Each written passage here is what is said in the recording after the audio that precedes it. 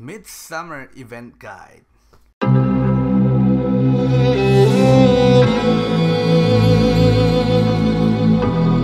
Maggots, Sleepynight Gaming today. So you might want to stick around for the whole video because the event is so big that we need to cover it, everything that you need to know.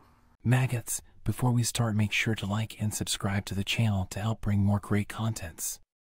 Enjoy the video. Without further ado, here we go, guys.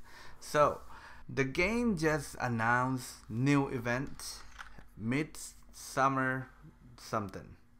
Okay, so in order to do that, you need to go to the Midsummer house, hit on the last one, and there is 7 days login, and every day that you log in, there is so much thing that you have to do, like visit village and find Bilbo, right? Then go to tavern and find Gandalf, and go to Stone Throw and find the Dwalin, and Rivendell to find Elrond. Every day that you do those, you get 100 gems. And day 5, 6, 7, unfortunately, you can't actually check it out because it's not released yet. However, you should be grateful that you get a free 700 gem for these events.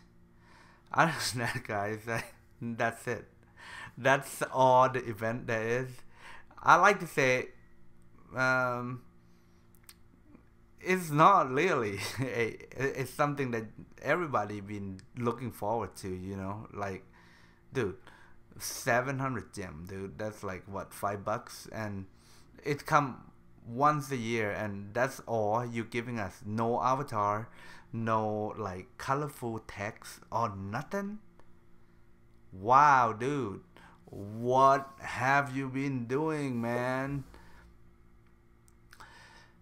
If you enjoyed this event, please leave a comment down below.